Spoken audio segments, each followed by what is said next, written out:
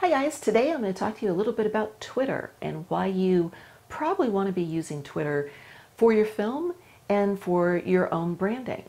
So the main thing about Twitter is, first of all, a ton of people go there and get their news from it. And they're just very involved in it. It's a huge, huge community and audience, potential audience that you can reach out to. So when you're considering what social media to either put your film on or brand yourself on, I would say that Twitter should be a top consideration. Now, another reason to use Twitter is because a lot of people that are on it, specifically stars, producers, people that you can't normally get to maybe through a production company or through an agent or a manager, they run their own social media and they're on Twitter. So it's a lot easier to connect with them directly and get a response from them. Now, you can't just, expect to go out there and tweet them and say, hey, can I talk to you about my film or whatever. That doesn't work. And that'll turn someone off and they may block you. But what you can do is you can start trying to develop a relationship with them. And, the way that you do that is like any relationship. You basically start seeing what they're interested in. Maybe tweeting and including them in posts that might have that interest. Making yourself and your tweets and your information important to them so they want to follow you. And all of those things can get them to either start retweeting you or to even opening up a dialogue with you. And once you do that, then it's, then you've got their ear and it's just a lot easier to start a conversation. So kind of look at it like Twitter's like a networking event, right? So when you go to that networking event, you don't necessarily go right up to somebody and say, oh, hey, do you want to do my movie or produce my movie or be in my movie?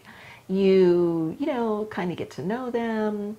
You're introduced. You ask them about themselves. You try and find out, what's important to them, strike up a conversation, and get them to engage in a conversation so that they may ask you things about yourself, and then you have an opportunity to present something. So that's a really, really probably the neatest feature of Twitter.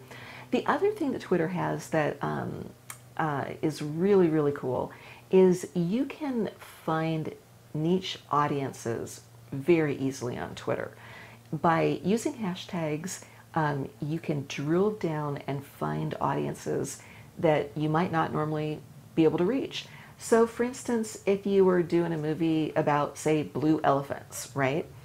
You would hashtag blue elephants. So anybody out there that has ever, been talking about blue elephants or whatever would have hashtagged, hopefully, their content, and you can find them. So you can actually search a hashtag and then go and see everybody that's used that hashtag and try and, follow them and get involved in their conversations and their groups, and they're going to be more interested in your content.